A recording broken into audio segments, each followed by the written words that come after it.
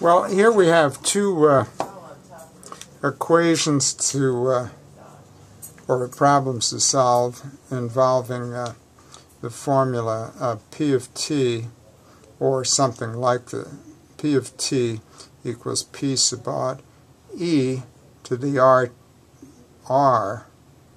excuse me, keep writing k there, RT. We can change these letters, but the general structure of the equation is still the same. And where P sub odd is the initial amount, in this case it says how long will it take for an investment to double in value if it earns 7% compounded continuously. So our rate is 0.077%. Well, look, if this thing's going to double in value, then we're going to double the initial amount. In other words, 2p sub odd after so many years is going to equal p sub odd e to the rate is 0.07t. Now, look at the p sub odds are going to divide out. And so we're left with 2 equals e to the 0.07t. Now we'll take the natural log of both sides, and when we take the natural log of this, what's on the right, we know by the law of logs we can remove what's in the exponent position and put it in coefficient position and alongside ln of e, but we know that ln of e equals 1. And so 1 times 0.07t is 0.07t. Now our final task is to divide both sides by 0.07. And so that's what our time is. And when we run it through the calculator, we get approximately 9.9 years. And we're done with that one. Now we'll do the second problem, and we'll use the same formula, except I'm going to change the letters just for the heck of it. I think the book wrote it this way, a of t, it's still the same equation, different letters, equals a sub odd e to the kt. And a sub odd is still the initial amount. And it says the half-life of carbon-14 is 5,700 years.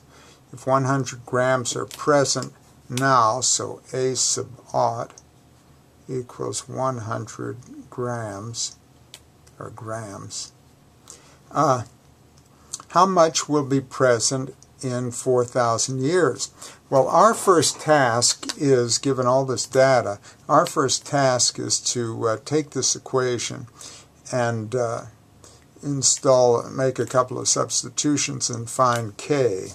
So we know the half-life is 5,700 years. So in 5,700 years, half of this amount will be left. So we've got 1/2 of a sub odd equals a sub odd e to the 5,700k. I hope I said 5,700 is the half-life. 5,700 years. Now the a sub odds divide out, and we're left with 1/2 equals e to the 5,700k. Now we'll do as we've done before. We'll take the natural log of both sides. And so I get ln of 0.5. 1/2 can be written as in decimal form as 0.5. And by the law of logs, we can bring this the exponent down out as the coefficient on ln of e, but ln of e is 1, and 1 times 5,700k is 5,700k. Now to isolate k, we'll just divide both sides by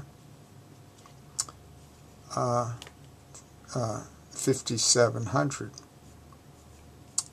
And now we've got k, so I'm going to make a note of that. K equals ln of 0.5 divided by 5,700. Now, let's go ahead and employ the rest of the data and find how much will be present in 4,000 years. So we know this, that 100,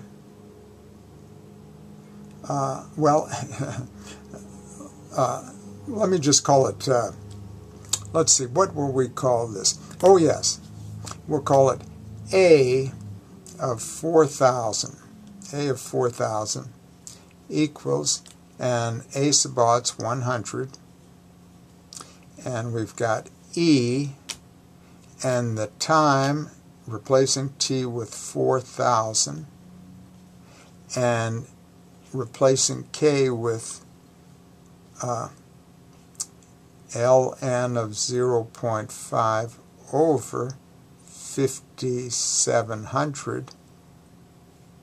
And now, this is just a matter of running this through the calculator, and when I did that, I wind up with 61.5, and that's approximately grams.